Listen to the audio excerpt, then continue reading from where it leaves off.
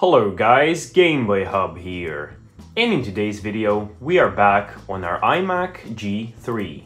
And why, you might ask? Well, in the last video with this computer, I installed Windows XP on it, and that was quite a fun experience. It was incredibly slow and painful to use, but it was still very fun to see a Windows XP install on this machine. Quite a lot of years ago, I also installed Windows 98 on this thing, and both of those videos will be in the iCards, of course, right now. But this right over here is a 400 MHz iMac G3 DV, and the DV line of iMacs was released at the back end of 1999. So Windows 98 is really too early for this model. Windows XP is of course too late.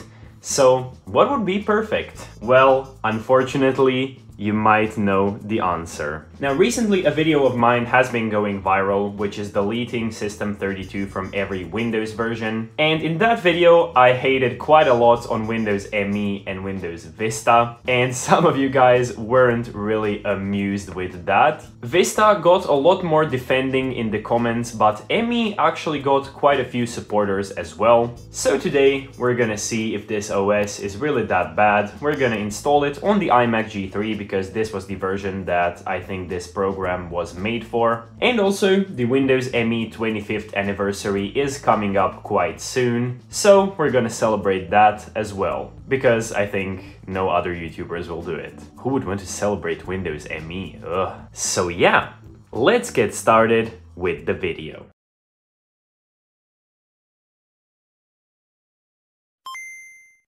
This video has been brought to you by keysfan.com. They are a very fast and reliable place if you need to activate any sort of Microsoft software. They have keys for all kinds of Office versions, Windows 11, Windows 10, and a bunch more things. And they also have their bundle deals, which come with a Windows key as well as an Office key, which is just a really good deal. You can use the code GHB50 to get 50% off any product, or you can use GHB62 for up to 62% off. Thank you so much for KeysFan for sponsoring this video, and let's get back to installing Windows ME. Same as before, I'm going to be using a program called Virtual PC 6. And if you want the ISO file to this program, it will be in the description. So this will let you make a virtual machine of any Windows version from Windows 95 all the way up to Windows XP. But yeah, today we're gonna be installing ME because personally I've never used that Windows version. I've never pretty much done any tasks on it. I don't even know how it works or anything. And I really wanted to check it out and install it. So yeah, we're gonna do that today. So here is my brand new Windows ME CD. I burned this like 6 or 7 years ago and I've never used it. So let's just put it in the DVD drive.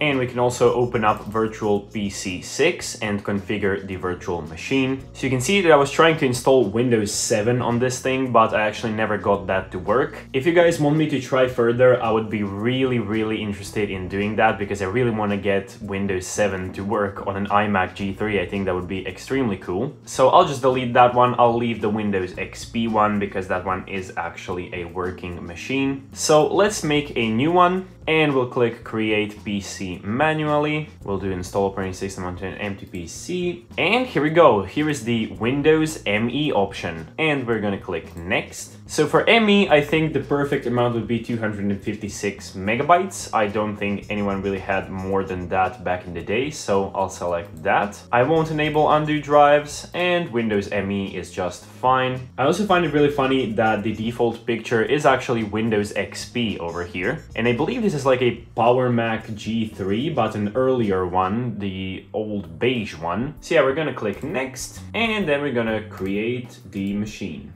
Okay, so let's go into the settings and configure stuff a bit further. So yeah, under memory, I am going to give it 16 megs of VRAM because why not? And everything else is selected fine, so let's just start up the machine and install Windows ME. And we're gonna click boot from CD-ROM, and here we'll click start Windows setup from CD-ROM. And now I will also full screen the machine if we can do that. Here it is, full screen mode. Nice, there we go. And here we are in the Windows ME setup. And I already feel uneasy. I can't believe I'm actually gonna install this. A lot of you guys got really mad that I put the Windows Mistake Edition image in that other video. I just thought it was really funny, but yeah. So you can press enter to continue, and now the setup will perform a routine check on your system. I've never seen this option before because other Windows setups don't have it. So we can press enter to continue. So yeah, this setup seems to be a lot closer to the Windows XP setup, but it has elements of the Windows 98 setup. As you can see right here, this looks exactly the same as Windows 98. So this setup is a really good middle ground for those two setups, because I really like this 98 interface, but I also like the simplicity of the Windows XP setup and the fact that you don't need a floppy disk for Windows XP, and you also don't need one for Windows ME. So let's next the setup. The directory is just fine, and now it will check for installed components. We are gonna do the typical installation. Okay, so let's click display list of components because I want to see what it... And yeah, it's a good thing we clicked that because it wouldn't install a bunch of things, and I want all of the extra software, of course, because who wouldn't? Yeah, give me the desktop themes. Come on, that is the most important thing, as well as games on these things. You can't install Windows without desktop themes. Okay, what else do we have? Multi-language, that's fine. Yeah, I think we selected everything, so we can click next. Okay, for the computer name, I'll call it iMac G3, because that is what we are installing it on. Work group, we'll call it Game Boy Hub. There we go, and click next. I'm just gonna leave United States because it's not that important, and the time also isn't important, so we can just next that. And I believe the installation will now start. Yeah, here we go, ready to begin copying files. So we'll just click finish and I guess wait for this process to complete. I am noticing that this installation is a lot faster than the Windows XP one. Of course, this one runs as it should. And as I said, this program was probably intended for this or Windows 2000, so that is why. So I'll just make a little time lapse of the file copying right now, and I'll be back when it's finished.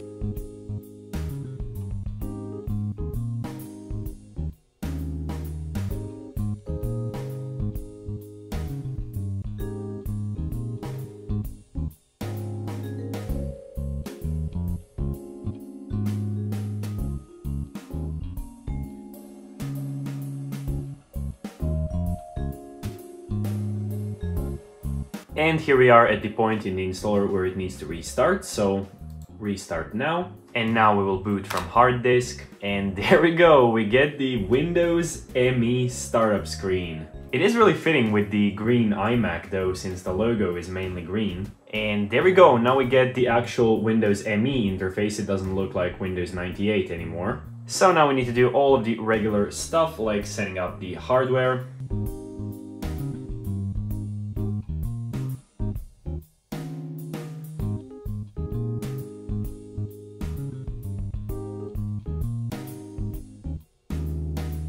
So now it is asking for our name, so we'll put in Game Boy Hub, and the company will leave blank and click next. And we will accept the license agreement here. And now we need to type in a product key, so I'll just go find one right now. Okay, so I just found a key online that worked for me. I tried several keys, but they didn't work, but this last one worked. So yeah, pretty much if you need a key for any type of these old Windows installations, just Google Windows ME product key or Windows 98 product key, and you can either go to the website and try the ones that people have put on the website, but even better is to go in the images and look at actual product key pictures that are like on old machines. And yeah, that one personally worked for me, so I'll just click finish, and the setup should hopefully complete now. And now it is asking for a restart again, so we'll do that. And we'll once again boot from hard disk. And now the remaining setup will be done in this beautiful high resolution, finally. So yeah, I'll just wait for it to set up the rest of the hardware, and I'll be back when everything is finished.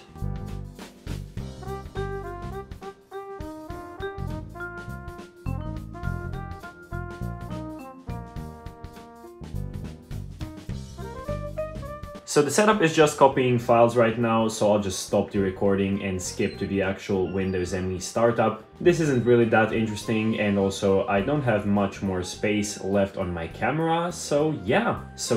I'll be back when we are officially in Windows ME. And well, that installation took more than 2 hours, which is quite surprising. This was painfully slow. And like the last loading bit, as you can see, some icons are still loading, but the last loading bit took about 40 minutes, which is insane. So yeah, now I'll just restart this machine. I'll take out the CD out of the drive and I'll reboot the virtual machine. That might fix a few of the loading slowdowns. And after that, we'll just explore this version of Windows a little bit. So I just restarted the virtual machine and we even got the startup sound this time, so that is pretty cool. I guess everything works right now. And yeah, Windows ME actually seems to be pretty usable on this iMac. Everything takes quite a while to load, as you can see, but it is perfectly fine. Like, you can use it absolutely fine. Except it has some of the visual effects from Windows 2000, like My Computer and Recycle Bin over here. But everything else is very similar to Windows 98. So let's try to play a game, because thankfully we installed all of them. So yeah, Pinball is already here, so let's launch that. And wow, Space Cadet Pinball on an iMac. And we even get the sound.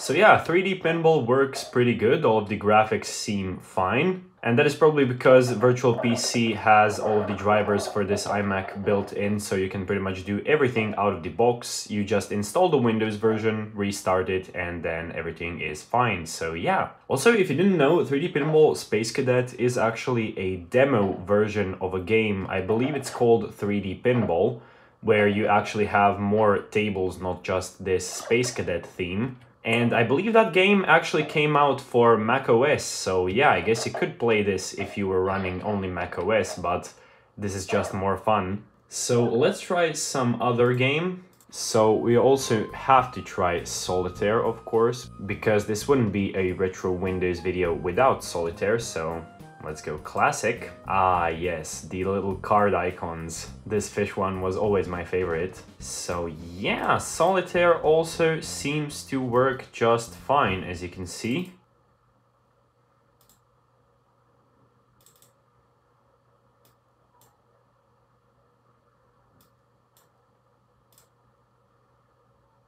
I haven't played Solitaire in a while, I forgot how fun this was. Ooh, we also must check out the themes. Let me see how I can get to that. So here we have all of the little backgrounds that we have. Ah, there we go, now we have the little Windows ME background. I don't know if you guys knew, but you can actually click on this logo. And yeah, if you click on that logo, MSN Internet Access opens, and then you can, like, I don't know, do internet, I guess. And all of the classic screensavers seems to be here, which is pretty cool. So let's try out the classic 3D Pipes screensaver. Oh yeah, this is definitely 90s goodness if I've ever seen some. I used to love this 3D Pipes screensaver when I was a kid. My Windows XP machine had it. Let's try out Flying Windows. Oh yeah, this one's even more retro. And another cool classic is, of course, 3D Maze. And it actually runs pretty decent on this iMac, I didn't expect that. I guess it is because we gave it 16 megabytes of VRAM to work with. Yeah, let's also mess around with the appearance, because we did download all of these themes, and oh, look at that. Oh, we're gonna make this look great. Oh yeah, Windows Standard Large, this is what old people used. Yeah, I think we must do the high contrast one. That one is the best. Oh, it doesn't suit this wallpaper very well. And yeah, let's also change the... Can we also change the font? No, we can't. What can we change the font for? Oh, we don't want MS Sans. You know which one we want. Where is Comic Sans? Oh, here we go. Oh god, look at that. We can turn down the size a little bit. Was it on 8? Let's also change all of the other ones if we can. Oh, we can definitely change that. Let's go for more Comic Sans. I'll change absolutely everything to Comic Sans. Okay, I think we've messed around enough with this. This looks like something straight out of a vaporwave video. So yeah, that'll be pretty much it for this Windows ME video. If you guys have any questions about the software or anything else that I've used in this video, feel free to leave them in the comments. Thank you guys so much for watching this video. If you guys enjoyed it, be sure to leave a like and subscribe for more videos like this one. Also, please check out my Twitter and Instagram, and I will see you guys in the next video.